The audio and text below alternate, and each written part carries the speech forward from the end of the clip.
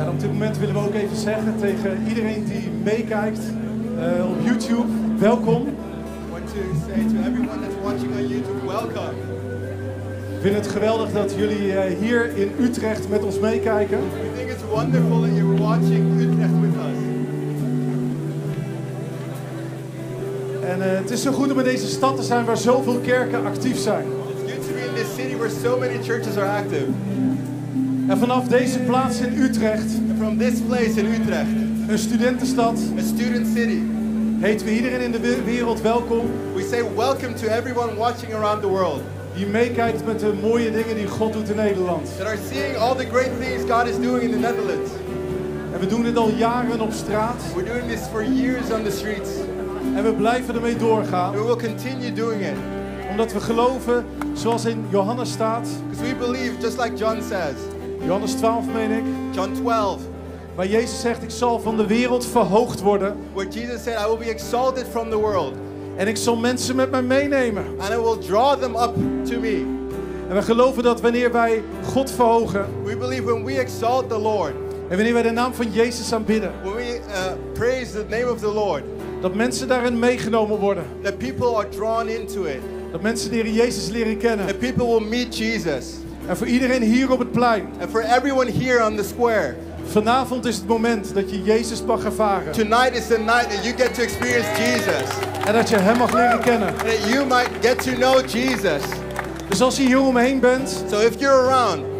En tijdens dit moment straks van zang en aanbidding, zoals we dat noemen. And you're in this moment of praise and worship. Heb je misschien het idee van, er gebeurt iets met me. Then you might feel something happening inside. Toch, John Paul, dat je misschien wat emoties voelt. Right, John Paul, you see some emotions welling up. Of misschien kippenvel. Some goosebumps. En dat is de aanraking van de Heilige Geest. That is the touch of the Holy Spirit. Niet altijd wanneer je kippenvel krijgt. It's not always when you feel the goosebumps. Is het de aanraking van de Heilige Geest. It's the Holy Spirit. Maar vanavond, but tonight, als je aangeraakt wordt door deze aanbidding, when you're touched by this worship, dan weten we dat dat niet zomaar is. And we know it's not just some common thing. It's the Holy Spirit, het is de Heilige Geest. It's the Holy Spirit at work. So we gaan nu op dit moment gaan we liederen zingen tot eer van God. So in this moment we're going to worship the Lord. Dus laat het komen zoals het komt. So let it wash over you. Let's worship our Lord Jesus. Let's worship Jesus.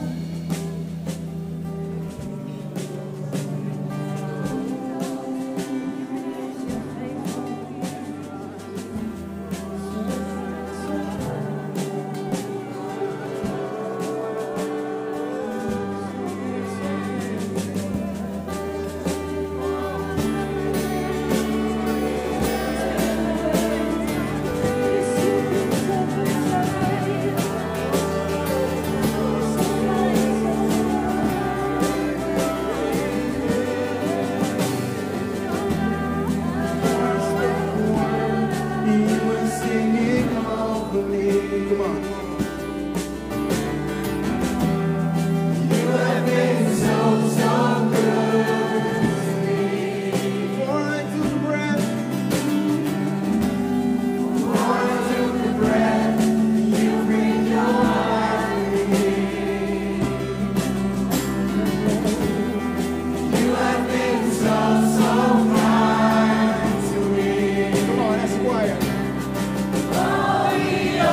Overwhelming.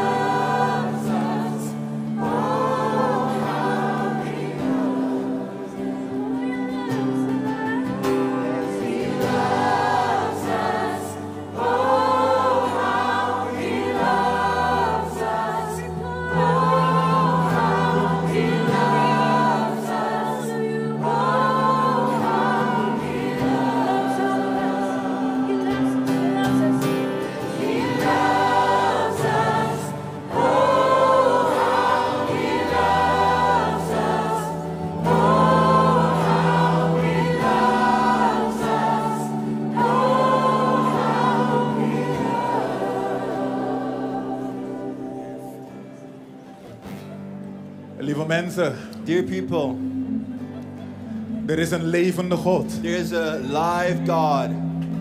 En die levende God heeft een bijzondere naam. That living God has a special name. En zijn naam His is name Jezus. is Jesus. Jezus die al langer dan 2000 jaar gestorven is aan het kruis. Jesus who died on the cross 2000 years ago. En na 3 dagen is opgestaan uit de dood. And rose again from the dead after 3 days. En voor alle mensen. And for all people. Jezus bracht geen water bij de wijn. Jesus did not put water with the wine. Maar hij veranderde water in wijn. But he changed, he transfigured water into wine. En lieve mensen, als je Jezus toelaat in je leven. And dear people, if you allow Jesus into your life. Zo zal hij jouw leven ook veranderen. So will he change your life. De naam van Jezus. The name of Jesus. Koning Jezus is een liefdevolle God. King Jesus is a loving God. Een mens kan niets aannemen als het uit de hemel gegeven is. A man cannot receive anything given from heaven. Maar Jezus Christus, de levende God, But Jesus, the living God, is zelf naar deze aarde gekomen has come to this earth om te zoeken en te redden. to find and to save. Dus als jij hier bent, lieve So mensen, if you're here, dear people, en als je stiekem kijkt achter de scherm, if you're looking from behind, en je hebt je leven nog niet toevertrouwd aan die levende God, and you haven't given your life to the living God, dan is Jezus then Jesus, de enigste levende God the only die living jouw God, leven kan veranderen. that can change your life. En als je hier bent, And if you're here, hier op deze plein, here on this square, en ook bij de terrassen, and ook sitting on the terraces, en ook op de banken hier ook, and is also on the benches, en je bent bereid and you're willing om vandaag je leven toe te vertrouwen aan die levende God, to give your life to that living God today, bid mij na. pray after me. Heer Jezus, Dear Jesus, ik geloof I believe dat u de levende God bent that you are the living God en de Zoon van God. and the Son of God. Heer Jezus, Lord Jesus, en ik geloof dat u ook voor mijn zonde gestorven bent and aan I het believe kruis. that you've died for my sins on the cross. Heer Jezus, Lord Jesus, vergeef mij forgive me van mijn zonde, from my sins, van alle ongerechtigheid. from all unrighteousness, En kom met uw Heilige Geest in mijn hart. and come with your Holy Spirit in my heart. Heer Jezus, Lord Jesus, ik vertrouw I trust geheel mijn leven all my life en geheel mijn hart and all my heart alleen aan u. only to you. In Jezus' naam. In Jesus' name. Amen. Amen. Halleluja. Hallelujah. Yes.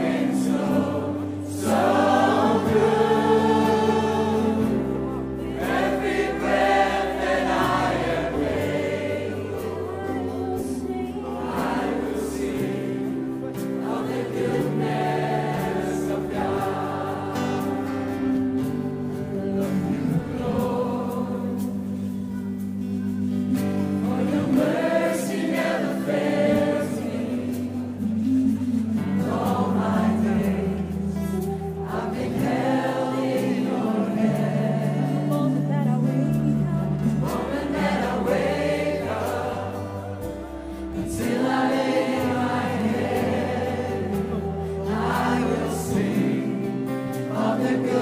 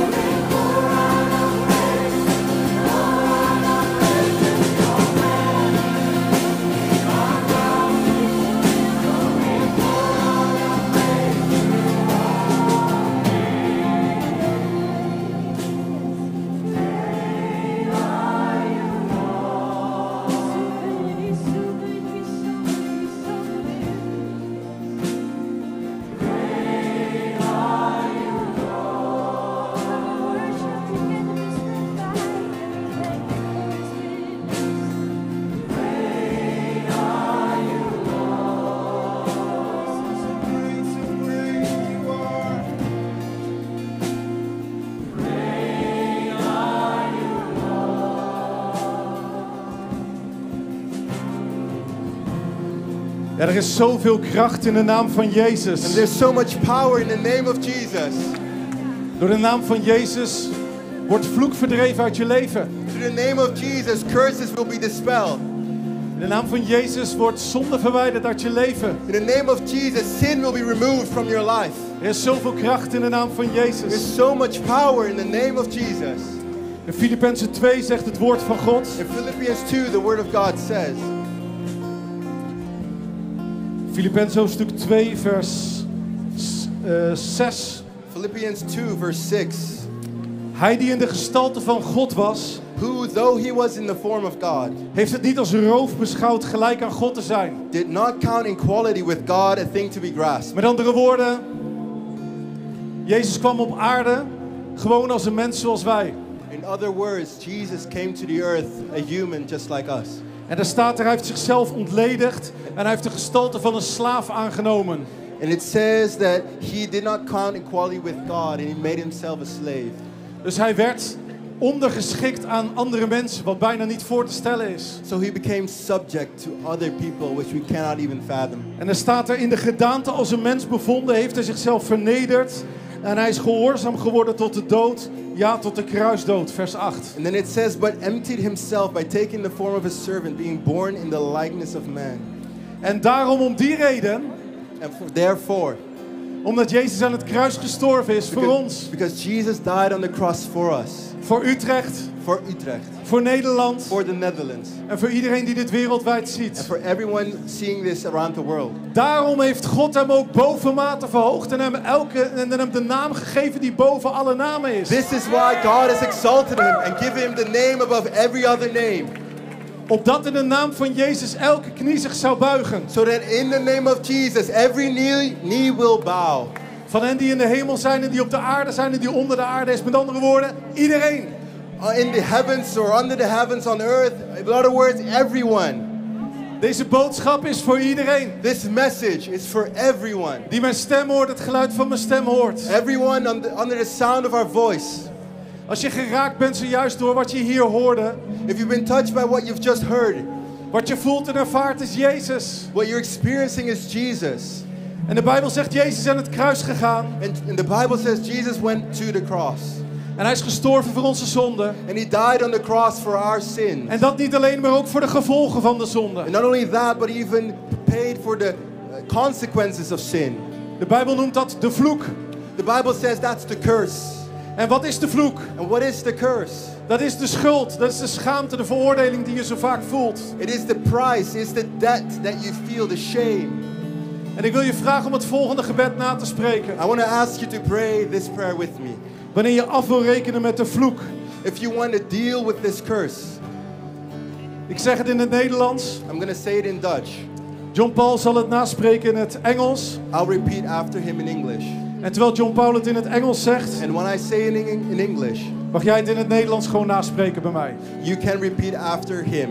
En dan staat er, Heere Jezus Christus. And it says, Lord Jesus, Ik geloof dat u de Zoon van God bent. I believe you are the Son of God.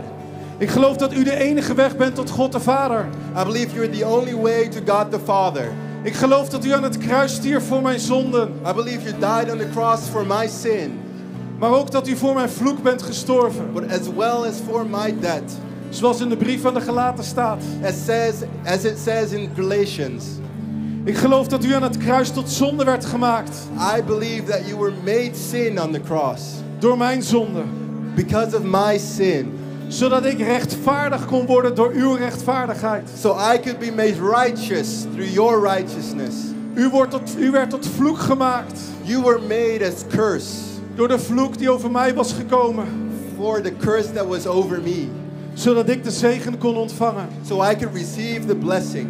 En nu, Heer Jezus, And now, Lord Jesus, kom ik tot u. I'm coming to you Voor bevrijding van elke zonde. for deliverance from every sin En voor de bevrijding van elke vloek. and for the deliverance from every curse. Ik reken af This is my payment met schuld en schaamte en oordeel. for all shame and guilt and judgment Die het gevolg zijn van mijn zonde. that are the consequences of my sin, En die het gevolg zijn van de zonde die mij is aangedaan. and that are the consequences of the sin that have been done unto me. Ik bekeer me van elke zonde I repent from every sin die de oorzaak was. that was the cause. Iedere overtreding, every transgression waardoor de schuld en schaamte actief kon worden. that made the sin and the shame active.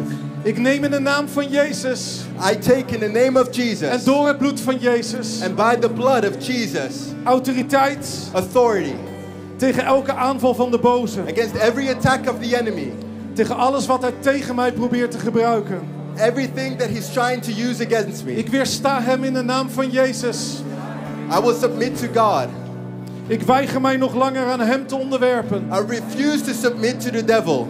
In de naam van Jezus In the name of Jesus, spreek ik bevrijding uit over elke vloek. I speak deliverance over every curse, Over mijn leven. over my life, En over deze stad. and over this city, En over dit land. and over this country. In de naam van In Jezus. the name of Jesus.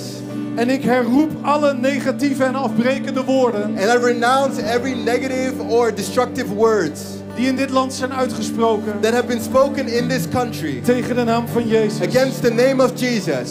Ik ontvang in geloof I believe vrijheid freedom en vrede and peace met dankbaarheid en lofprijs. with thanksgiving. Heer, ik dank u op dit moment. I thank you in this moment. And I praise your name. Lord, I praise your name. Ik Prijs uw naam. Zullen we dat zingen met elkaar, toch? Niet? Let's sing Gaan we die praise. nog een keer doen. Praise. Halleluja. Yes, dit is wat Jezus doet vandaag voor jou. This is what Jesus is doing today for you. En waar je op dit moment ook bent, Wherever you are in this moment, prijs de naam van Jezus. praise the name of Jesus. Want Hij geeft bevrijding. For Halleluja. he gives deliverance.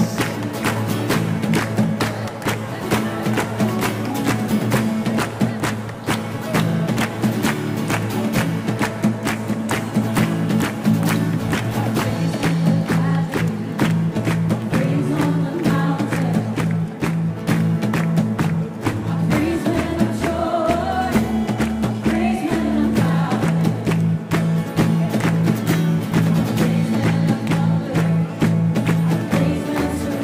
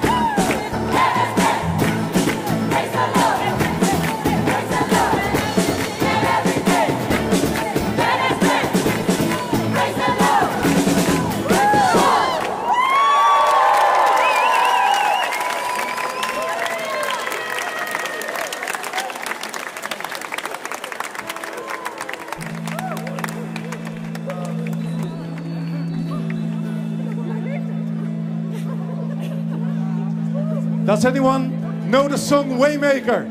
Kent iemand het lied Waymaker? Halleluja! Halleluja.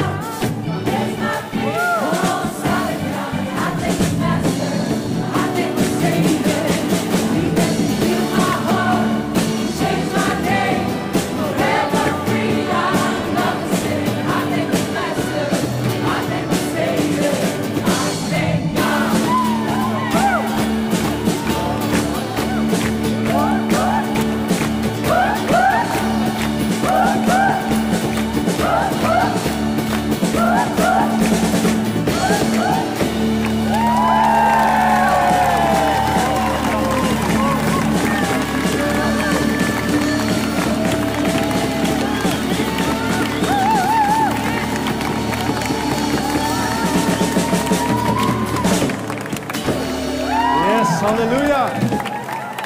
En ik zit hier naast Gerard. En Gerard, wat voor dag is dit? Een dag om nooit te vergeten. A day to never forget. Het is zo heel mooi zo'n dag als dit. It's so beautiful a day like this. Ik kan denken van, gelukkig staan er nog broeders en zusters. Ja, ik ben dakloos. Ik heb geen huis. Ik heb gisteren een ongeluk gehad. Om hier bij jullie te mogen zijn, daar stel ik zeer op prijs. So grateful to be with my brothers and sisters. Nou, wat we gaan doen is, dit is ook een mooi moment, denk ik, op het plein om te zegenen wat hier gebeurt. Want wat hier gebeurt, willen we op heel veel plekken doen.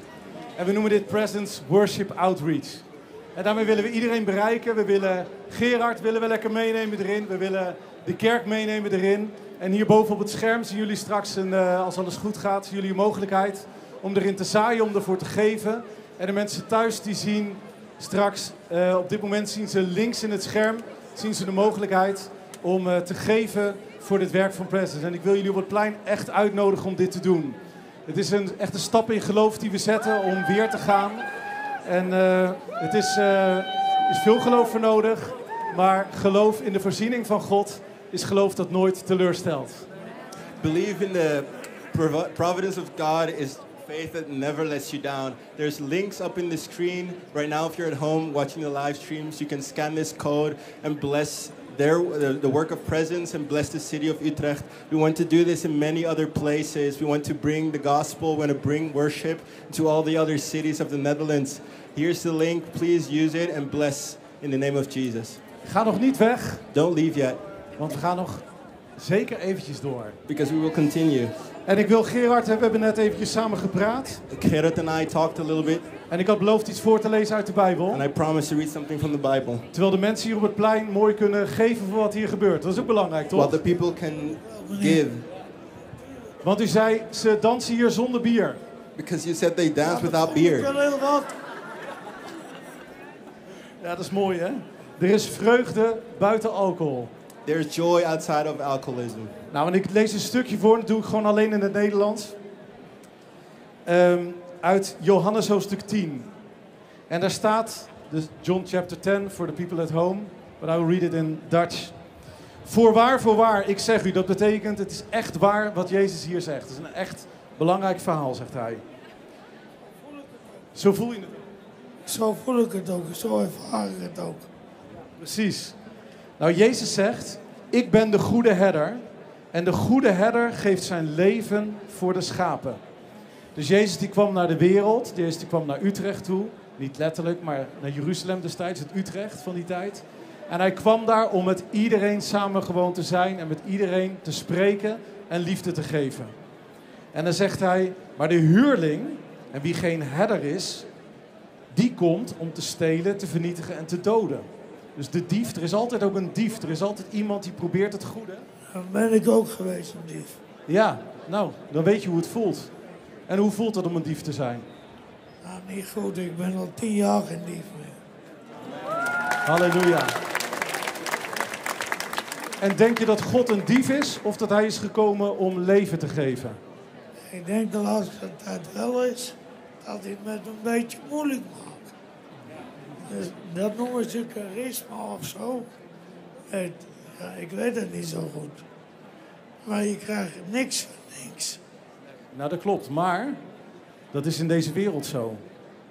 Maar bij God ontvang je alles voor niks, voor niets. Dat is bijzonder, hè? God geeft me iedere dag wat ik nodig heb. Er was eens een man en die zat verlamd aan de kant van de weg. En die vroeg om geld. En vanmiddag ontmoette hier ook iemand en die vroeg om geld. En toen zeiden die Petrus en Johannes, dat waren leerlingen van Jezus, die zeiden, zilver en goud, geld heb ik niet. Maar wat ik heb, dat geef ik aan jou. En hij zei, sta op en wandel. En zo geeft Jezus ons ook dingen waar we eigenlijk zelf niet om vragen. Dat weet ik maar al, dat doen we goed. Ja. En ik vraag, bij wijze van spreken, wij samen zitten aan de kant van de weg en we vragen om een beetje geld. Ik ben geen bedelaar of zo. Nee, precies. Ik wil ook geen bedelaar zijn. Nee. Maar het is wel gewoon zo Als ik niks heb, geeft God me wat ik nodig heb. Amen. Nou, daarmee heb je alles gezegd. Ik hoef niks meer te zeggen. Ja, daar geloof ik ook in. Dus je zei, als ik niks heb, geeft God alles wat ik nodig heb. Ja. En daarmee heb jij in één zin, Gerard, heb je het evangelie uitgelegd. De goede boodschap van God. Ik zit hier met een bekertje bij de stoep branden. Ik val niemand lastig. Ik ben alcoholist, ik leef op straat. Maar op een of andere manier kom ik altijd ook goede mensen tegen. Goede mensen bestaan nog. Nou, en vandaag mag je God tegenkomen. Kom je Jezus tegen. Yes? We gaan samen even bidden voor al deze mensen, ja? Vader, dank u dat ik hier met Gerard mag zitten. Heer, dank u dat wij zo samen mogen bidden voor alle mensen hier in Utrecht. Heer, voor alle mensen om ons heen. Ik heb zelf niks, maar God geeft me alles, zei Gerard net. En dat is wat u geeft in het evangelie. In de goede boodschap van God. We hebben uit onszelf hebben we niks. Maar u geeft alles. En zo wil ik Gerard op dit moment zegenen met de genade, met het geschenk van God. U die alles geeft. Ik bid Gerard dat je de Heer Jezus mag leren kennen. Dat je bevrijd zult wandelen. Zonder schroom zult getuigen naar de mensen om je heen. Dat je los zult komen van alles wat je op dit moment vasthoudt. En samen bidden wij voor de mensen om ons heen. Dat we los mogen zijn van alles wat ons vasthoudt. En dat we alleen Jezus zullen volgen. En terwijl we hier zo zijn, zeggen we, geef mij Jezus, anders niets. Heer Jezus, dat is wat we van u vragen. Geef mij Jezus. Heer, we willen alleen u. We willen niets anders. We willen u alleen. En Gerard, wees zo gezegend in de liefdevolle naam van de Heer Jezus. We houden van je, God houdt van je. En de herder is gekomen om verloren schapen zoals ik, Wim, en zoals jij, Gerard, en zoals wij hieromheen te zoeken. En daarom zegt Jezus, ik kom naar je toe. En wij zeggen, geef mij Jezus, u alleen. Halleluja. Amen. Zo Gerard, we gaan nu een mooi lied zingen voor iedereen hier. En we gaan gewoon lekker luisteren samen.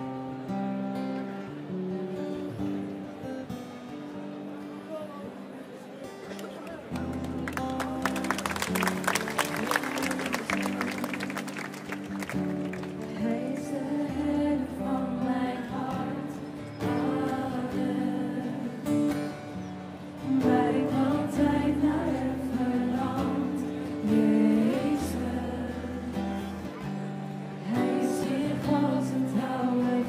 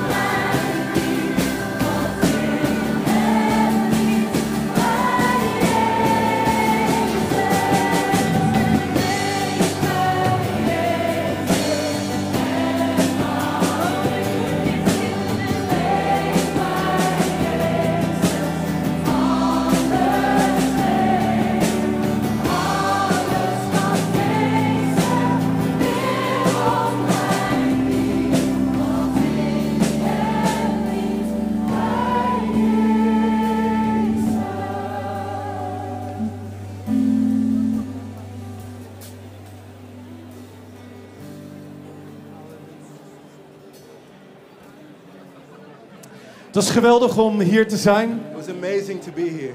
Dank jullie wel, Utrecht. Thank you, Utrecht.